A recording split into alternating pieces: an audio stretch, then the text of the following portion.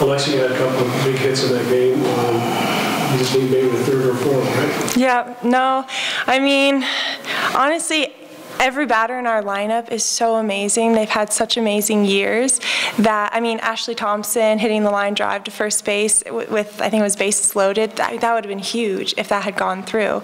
So, I mean, our team is really awesome. We have a lot of very capable hitters, and it really is just a matter of inches, you know, just a hit falling there, a hit falling here, and it's a totally different ball game. Alexa, what's the mindset with this team now that you have to come back and win some back? We're just going to completely flush this game. It's in the past. It does not matter at all now. The only thing that matters is this next game. Whoever we end up playing, we're going to have to play extremely hard, very focused, every single pitch, and leave it all out there on the field. Any more questions? No? All right, thank you. Coach, the situation that Thompson was in, bases loaded twice, didn't get it pulled off the first time. But how unusual is it that bases loaded, same batter, same situation, same outcome? You talking about when we had bases loaded with Thompson out? Right, with Thompson out. Just kind of unique. In one game, they had the same repeat situation. Yeah. Well, that means the hitters before her were doing a good job getting on base, for one thing. But in the first situation, that ball she hit was an extremely hard hit ball. And Alexa said it, it's a game of inches. If that's a foot to the left or a foot to the right or a foot higher, you know, we've got a triple and 3 runs. But I thought Thompson saw the ball well today, and I thought she hit the ball well today. So in our lineup today with bases loaded, she was the kid I wanted up, her or Alexa. They both were seeing the ball well, doing a good job. And it's not unusual for us to load the bases, but we usually come up with another key hit or two, and we just couldn't get that done today. 2 meetings with Utah, Coach, both games decided by 1 run. Was there anything different about the Utes today than maybe way back in March? No. In fact, that's 3 games over the last 2 years that's come down to 1 run. So it's, you know, it's the Utah-BYU rivalry. It's always a great game. They're an excellent and well-coached team, and we're not too bad either. So you expect when we go on the field that we're going to have a battle.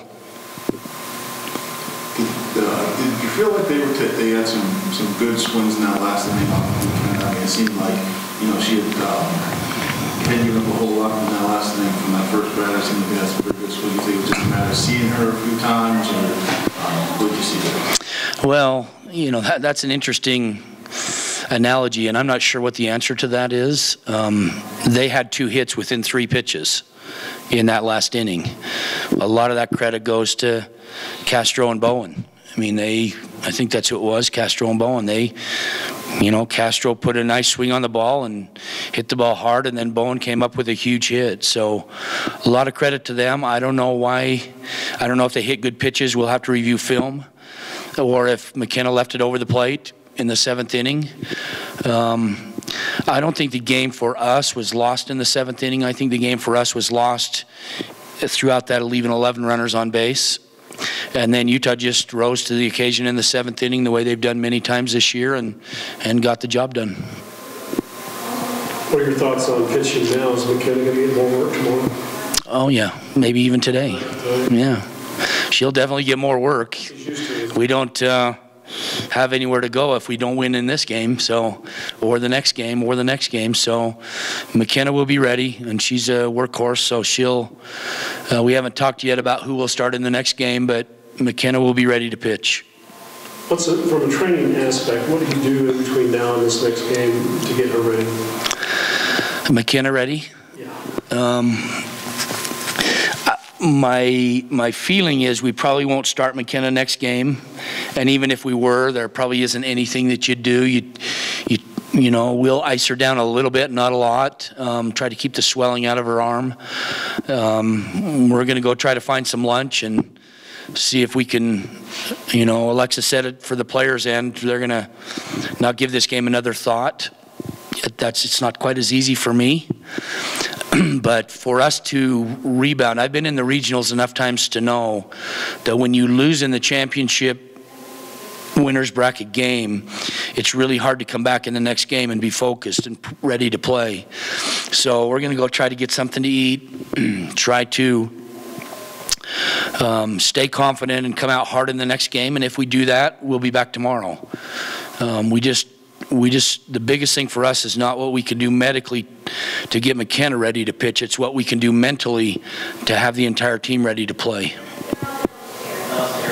When you talk about mentally, is it one of those things you just have to hone in on that next one, or do you even use the idea of getting another shot at Utah's motivation? Is that just totally out?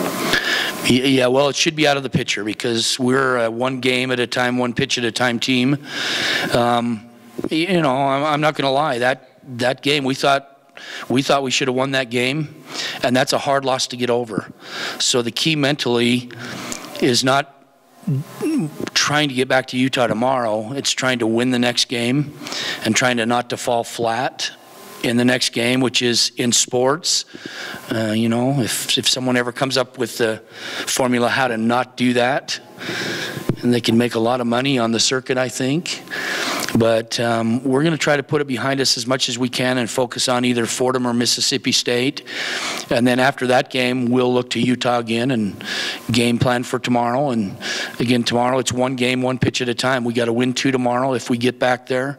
But it has to be one pitch, one game, one inning at a time. And we've been pretty good at doing that this year. And my suspicion is this team is veteran enough that we'll do that again today.